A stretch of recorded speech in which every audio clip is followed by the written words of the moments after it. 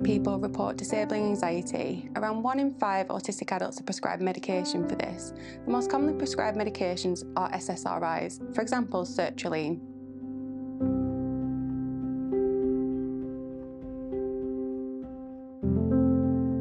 We do not know for sure if SSRIs work well in this population. Treatment studies have been small scale, the largest being 36 patients. For some patients, treatment works very well, while for others, there's evidence of increased sensitivity and side effects.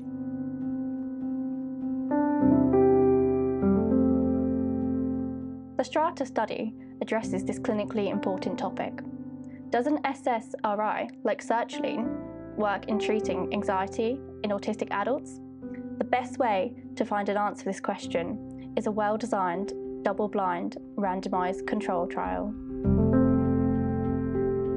STRATA compares sertraline against placebo for the treatment of clinically significant anxiety in autistic adults.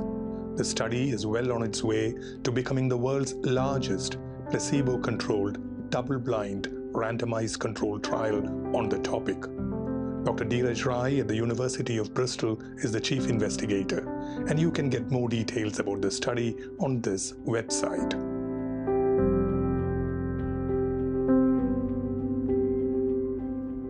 The aim is to recruit 306 participants from centres across the UK and Australia.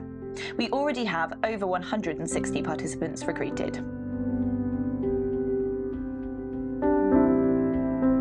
STRATA study is publicly funded by the National Institute of Health Research in the UK and the National Health and Medical Research Council in Australia. It is not funded by pharmaceutical companies, and every step of the project is co-produced by an autistic advisory group.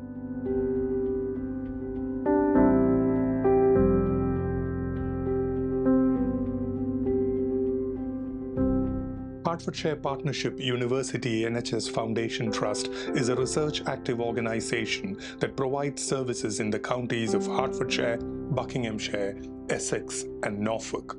It is the home of research in developmental neuropsychiatry, the Radiant Network. HPFT, as the trust is known, is an active recruiting site for the STRATA study. If you are a clinician providing services for autistic adults with clinically significant anxiety, do consider referring them to the study. The details are as below. If you are an autistic adult who would like to get more information about the study, do consider contacting us through this web link. Either way, you can just write to the study on this email address seeking more information. The study team will be more than happy to contact you for more information and clarifications.